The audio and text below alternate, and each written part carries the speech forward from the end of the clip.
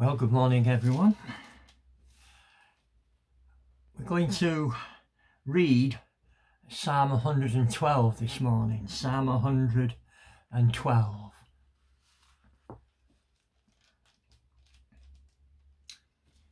Praise ye the Lord. Blessed is the man that feareth the Lord, and delighteth greatly in his commandments. His seed shall be mighty upon earth. The generation of the upright shall be blessed. Wealth and riches shall be in his house, and his righteousness endureth forever. Unto the upright there ariseth light in the darkness.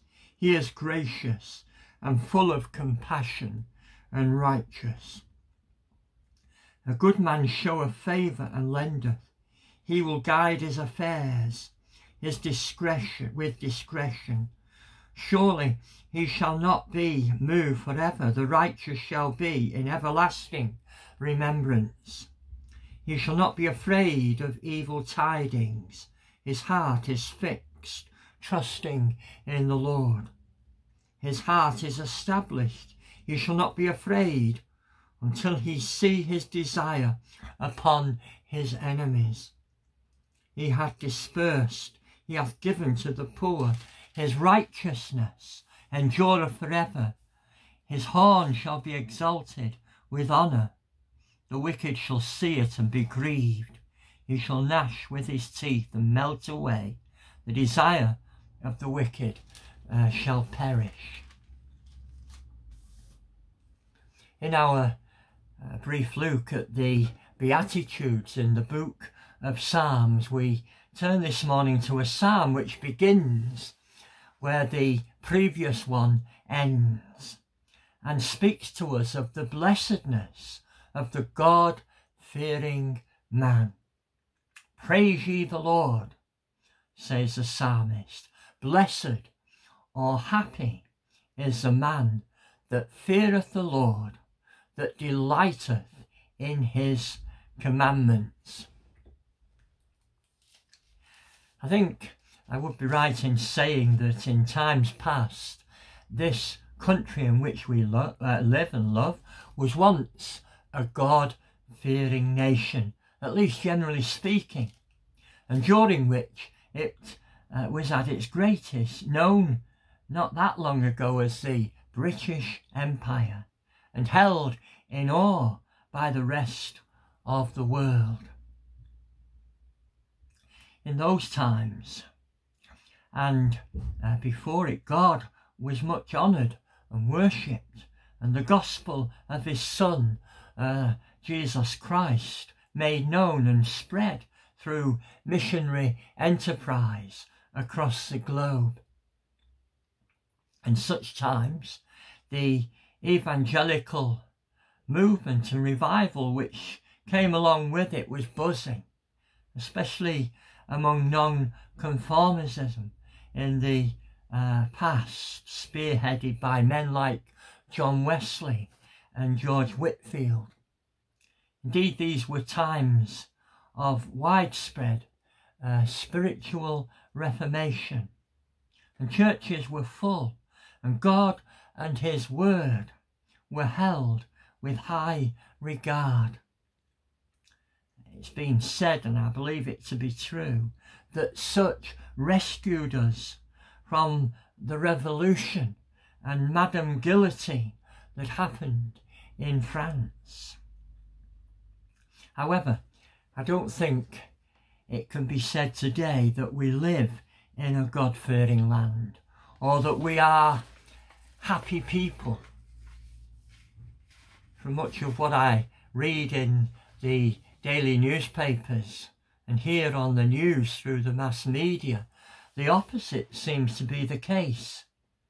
And God is far from being feared, let alone being believed in and having anything to do with our daily lives. As far as most people are concerned, if there is a God, he is up in the heavens and we are down here on earth doing what we can to survive and make the best of things under our own steam. Now, this may sound rather cynical and simplistic, and maybe it is, but again, generally speaking, that I think is how the majority of people today see God, if they ever consider him at all, the God of the Bible. How different, though, is the perspective of the God-fearing man who knows God as his creator and redeemer and has personally experienced his love and care through the one who gave himself for our soul salvation at the cross, even his only begotten Son, Jesus Christ, in that God spared not his Son, but delivered him up for us all.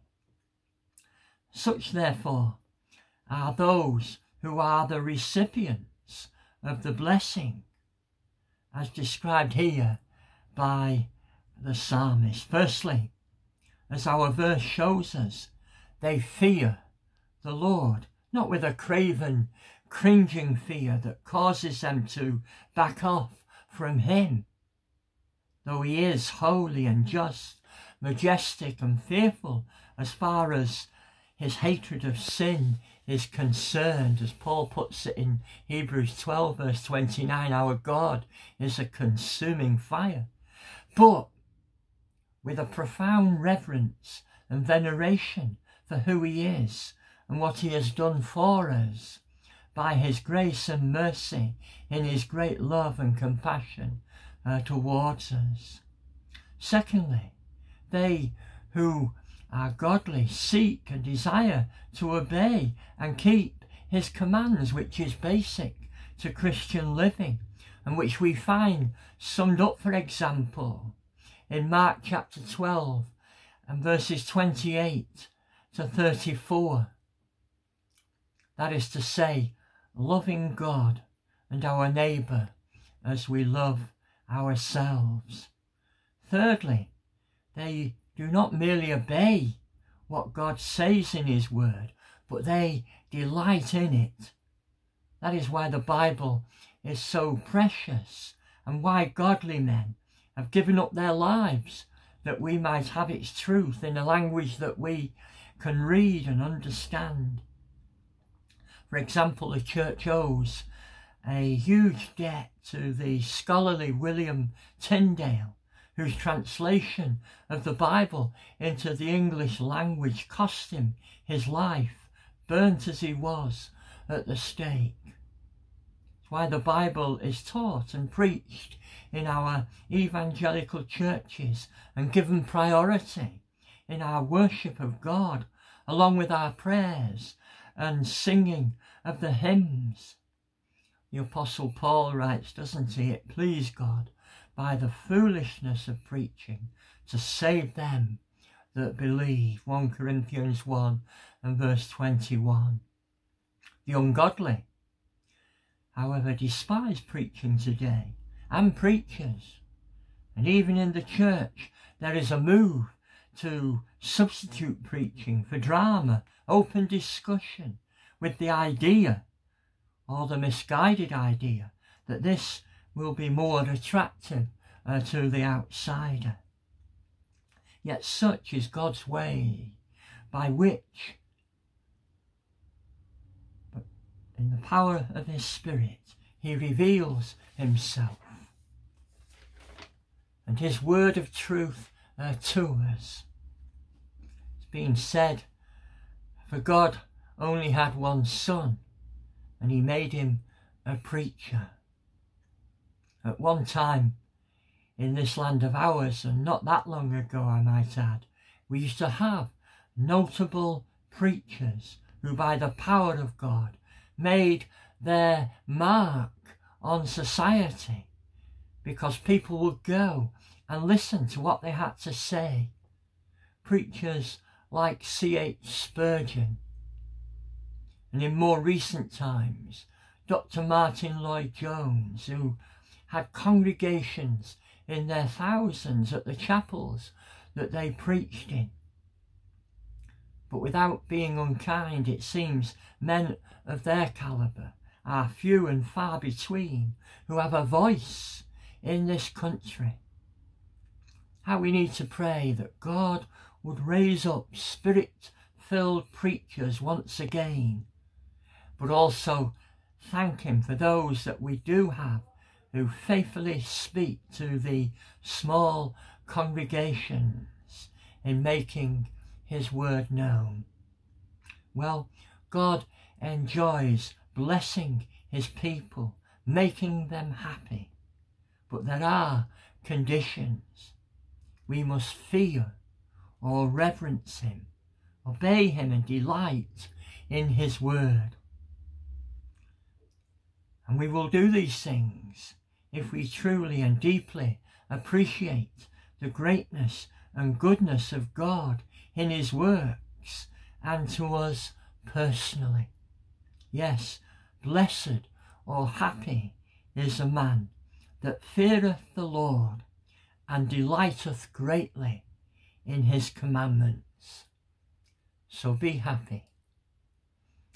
Let's pray. Again, we thank you, O God, for your precious word. We thank you that we're able to read it and to understand it in our own language. We thank you for those who in times past gave up their lives that this might be so. We pray, O Lord, that in such times as these, when your word is not heeded or listened to or given its rightful place in our land and by our own people, we pray, Lord, that you will do a work of reviving in this day and age in which we live. We pray even through this pandemic that many will be caused to seek you and to read your word, and through it fear you, reverence you. Pray, Lord, that this might be so. However, we ask, O Lord, today that you'll bless us and be with us. Pray that we may know your help and your presence in the things that we have to do. Pray, Lord, that you will be with our families and our friends, that you will guard and keep them and watch over them during this time of difficulties. Lord, hear us in our prayers and continue with us, we ask, in the name of Jesus. Amen. Amen. Thank you for listening, and hope you'll tune in to the last of this series on Beatitudes in the Psalms.